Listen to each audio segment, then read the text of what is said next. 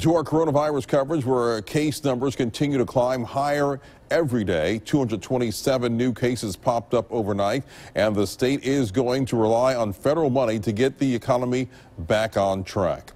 The money from the CARES Act and how it's being split was negotiated by Congress in the beginning of the pandemic. Well, today, Senators Roger Wicker and Cindy Hyde-Smith, they joined Governor Tate Reeves for his daily briefing. Gerald Harris joins us now live from the Woolfolk Building downtown with more. Gerald?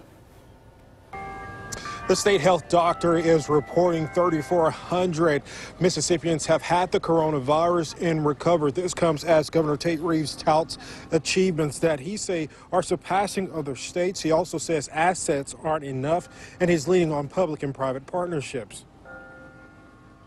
We're continuing to look at the resources we have available, and we're continuing to execute our plan.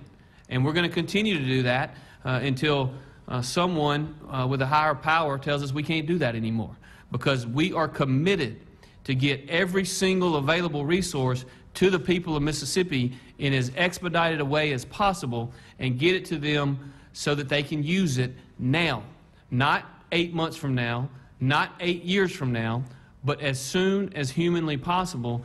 Should go out to the rural. Joining Governor Reeves was Senator Cindy Hyde-Smith and Senator Roger Wicker. They mostly touted the CARES Act, the $2 trillion coronavirus relief package. Now, members of the press were fully expecting to be able to question Senator Cindy Hyde-Smith and Senator Roger Wicker. That did not happen.